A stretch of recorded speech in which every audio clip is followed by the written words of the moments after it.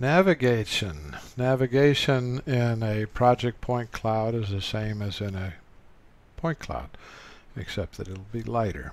So we have 4 icons here for navigation. We have the fly, which is going to go wherever you're aiming.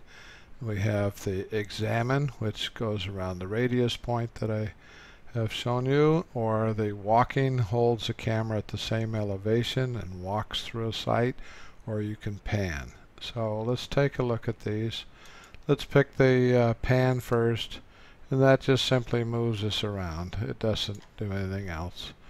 And the well, let's go to the examine because I want to turn this. We need to put a radius point someplace and turn this so that we can look at the various objects.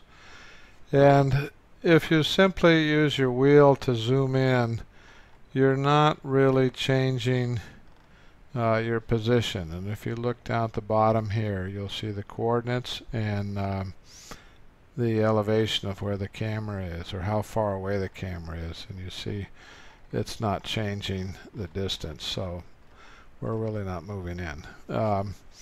If you use the arrows, that will move you in. I'm actually using the down arrow, and that'll move the camera in. Let's examine the flyby, and here is the same thing. If you just zoom in, you're not really changing the location of the camera, you're just magnifying what you're already looking at. So you want to move the camera, and you can do that with your arrow keys, and if that's not fast enough for you, hold the shift button down and push it and you'll go really fast. So that's how you maneuver around.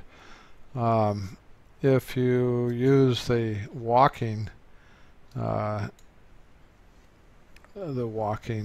elevation, let me change this so that we're looking down a street, for example.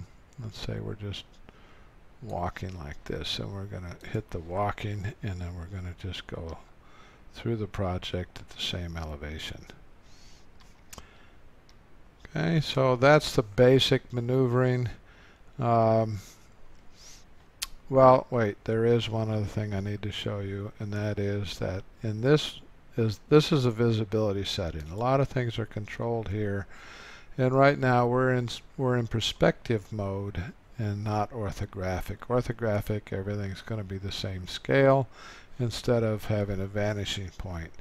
Now, if you switch to the orthographic, a nice thing happens.